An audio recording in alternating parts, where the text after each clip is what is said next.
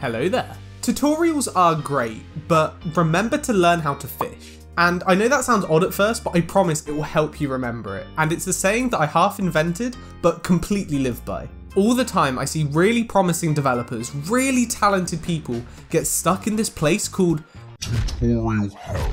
And it upsets me because I want to see these really brilliant people do well at something that I also love to do and not get held back by getting stuck in this place. This place called tutorial hell. Oh wait, I already did that, but yeah, tutorial hell. I would also ask you to subscribe at this point in the video, but I'm not going to as I prefer to use reverse psychology. Whether you're in formal education, self-taught or whatever, a video or blog tutorial is usually the first point of reference you'll go to when you're trying to do something on your own for the first time. But they have this problem, and it's a pretty big one that you might have experienced yourself or seen other people experiencing. It goes like this.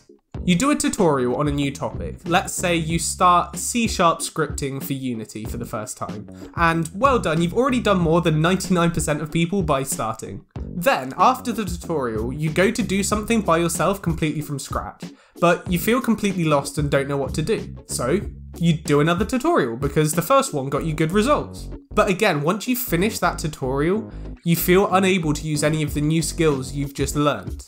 So, you do another tutorial. From what I've seen, this can lead to one of two different places.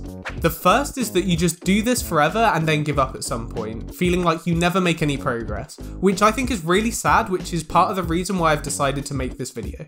The second is something that tends to happen to people that are just beyond that beginner stage. Every time they go to add a new feature to their game or project, they have to rely on a tutorial in order to bring that feature to life. What this results in is a Frankenstein's monster of a code base, where it's literally just spaghetti of loads of tutorials stuck together. This then means that as you get further into a project, it becomes easier to get lost and unsure of what you're doing.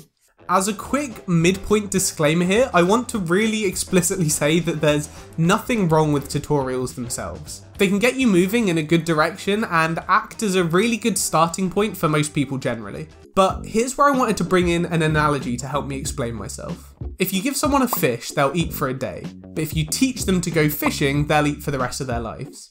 Tutorials are being handed a fish on a plate. And that's fine in basically all circumstances, as long as we know that we are being handed a fish on a plate. Because what is important to realise is that a tutorial can actually give us the illusion of progress when we complete them. Someone can think that they're progressing a lot faster than they actually are because they finish tutorial after tutorial and get fish after fish. And whilst they may have been making some progress, they think that they're actually making a lot more because they keep getting all these fish.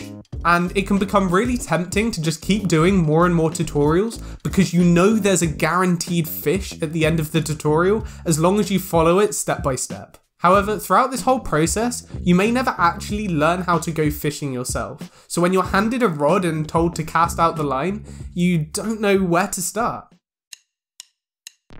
So what's the solution to all of this? How do you get out of tutorial hell and really get the hang of programming or whatever it is? Well, the first step, as I've mentioned, is to realise whether you're actually doing it. Because remember, it's okay to use tutorials every now and then, but it's probably not the best if you're relying on them and using them all the time and don't feel like you can do anything without them. If you are stuck with tutorials, then you need to move on to the next step. And this step is realising that it is actually okay to feel lost when you're trying to learn a new skill. Both programming and game dev are really complicated skills that take a long time to learn, and I'm talking years, so it's okay to feel lost many times while you're trying to learn them.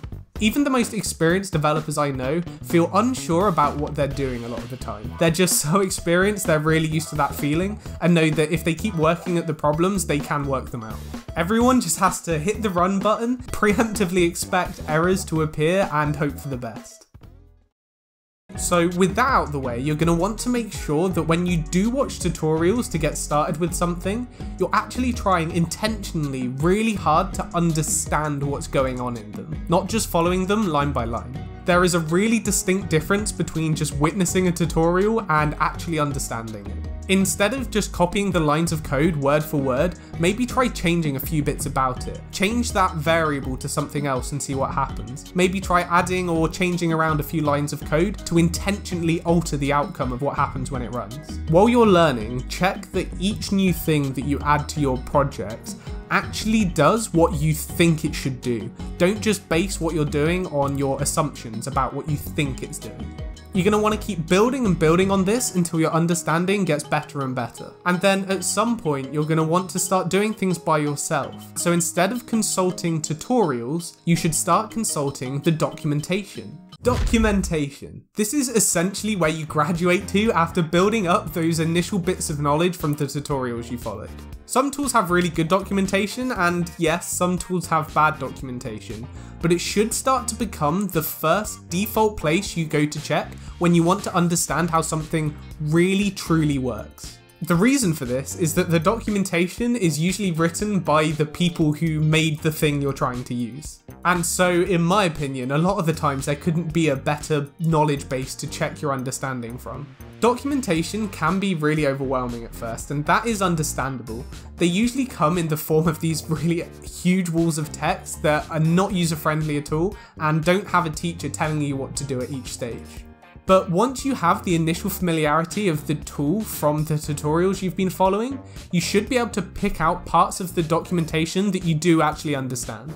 And from there, you can start to check what you're doing against the documentation more and more, and it becomes easier to actually use documentation than follow a 20-minute tutorial trying to pick out the one bit of information you need from it. For me, it is the point at which I start referencing the documentation instead of trying to search through tutorials that I feel like I really start to understand the piece of software that I'm using. It is the start of independent problem solving and thinking because it places you in the driver's seat. Documentation won't tell you exactly what to do like a tutorial does, but it will always be there to help you with what you want to create, not what someone else has already made.